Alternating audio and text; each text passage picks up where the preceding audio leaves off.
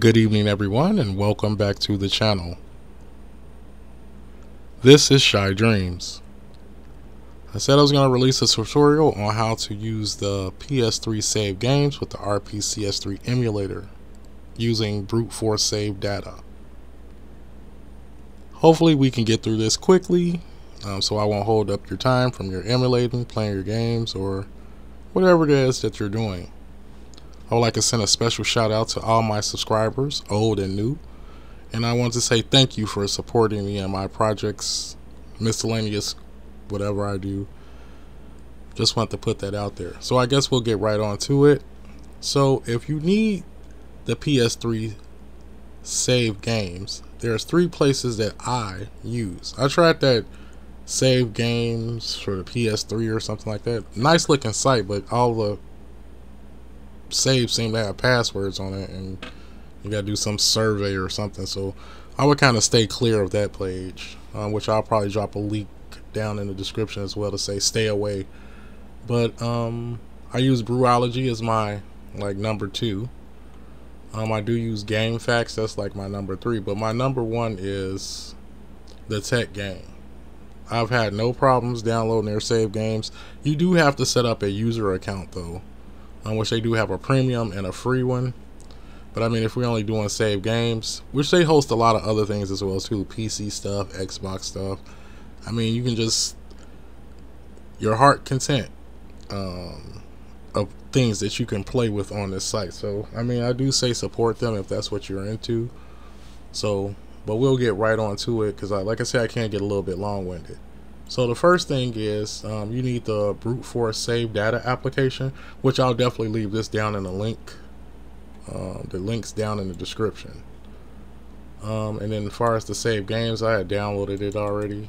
So what you want to do is you want to extract your, once it's downloaded, you want to extract it. So then here's the save game. Then you want to point the application to that particular folder, which I should have it in the list already. You can click this down arrow. Anything you used previous to, it'll pop up in the list. So here we go. So the first thing, okay, the serial number. As you can see, this is the US version of the game, and the save that I downloaded was from the European version. I guess that's when I'll pop that thing and be like, uh-oh, but no. I downloaded this for a reason, because a lot of save games I notice are from like different regions, which in the BruteForce Savedata you can change the region so it can work with your game as well too. So, and then after looking at this one, it says be sure to load the system data first before you load these save games. So with that being said, we have to go through the steps.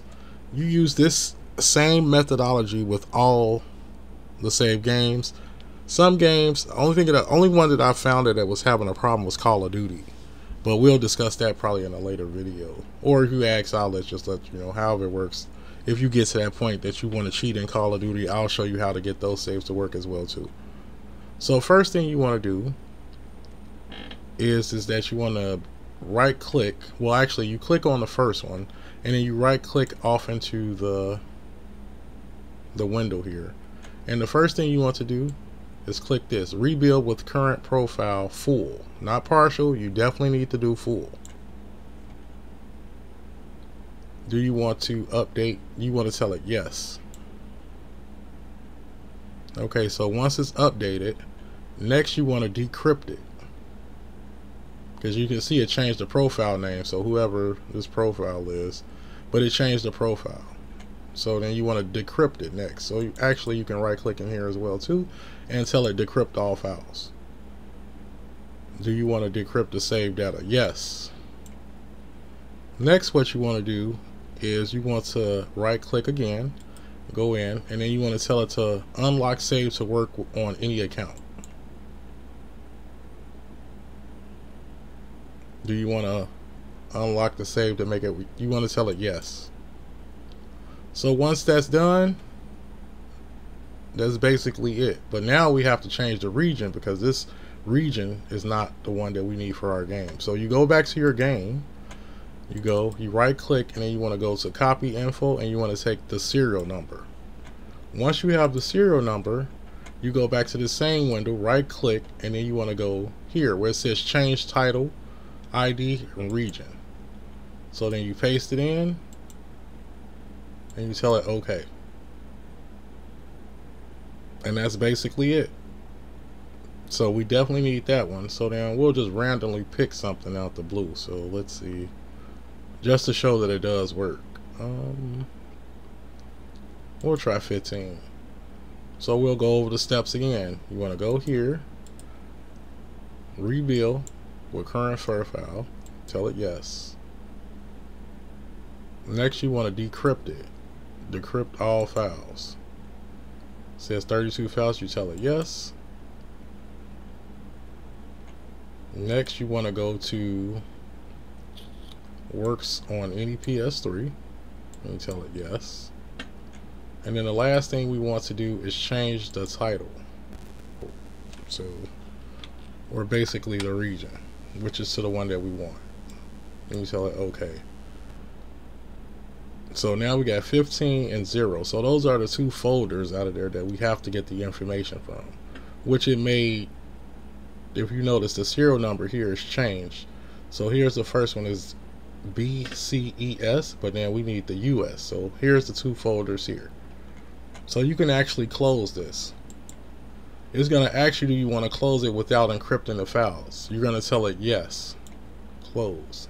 So then we're going to go to that, and we're going to copy that out. And here's the new folder that it created. So if you notice, it has ES there, and then we need the US. So you're going to copy that out. The simplest way that I figured out to how to get to the save games, you're going to go to save game data. It normally takes it a few seconds, and then you want to tell it to view folder. So once you click the view folder, you want to hit this arrow here and go up one. So this is all of the save games that's listed in there. So what you want to do is just copy and paste it into the folder. So let's see, we're going to paste it. So that's the sys data that they were saying that we need to use, and then we need to go back.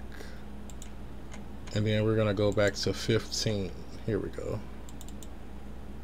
And then, like I said, you definitely need to make sure you take the correct folder. So we're going to copy this out, and we're going to go back to the save data, which is here. So then you're going to paste it. And that's it. You copy it in. Next thing you do, just load the game. So we'll go ahead and boot it.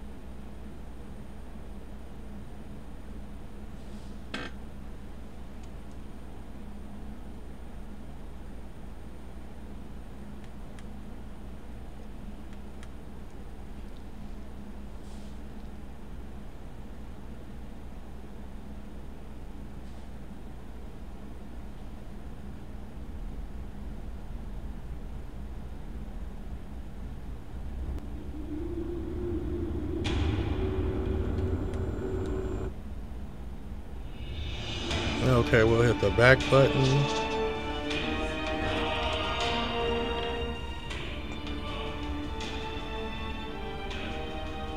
Go to single player. And here we go down here, chapter 30. So then you just basically load it, continue.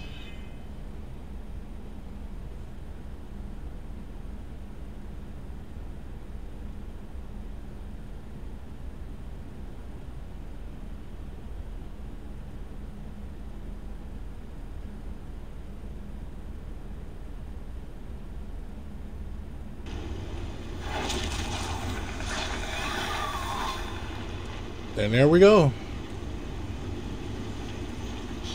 shame, Sparta, Oathbreaker.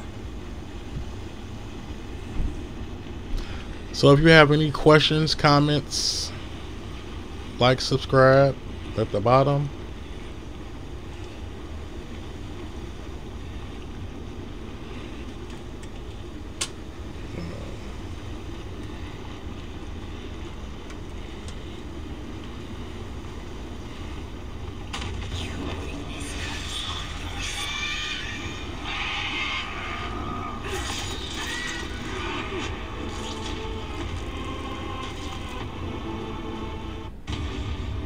Oh wow, I guess you're dead. Huh. Interesting. Well, like I was saying, if you have any comments, concerns, any problems, just drop a like or something, or I guess not drop a like, but I mean you can do, you know, leave a comment, and then I'll get back to you as soon as I can. Guess I'll do a little gameplay. Make sure that it works.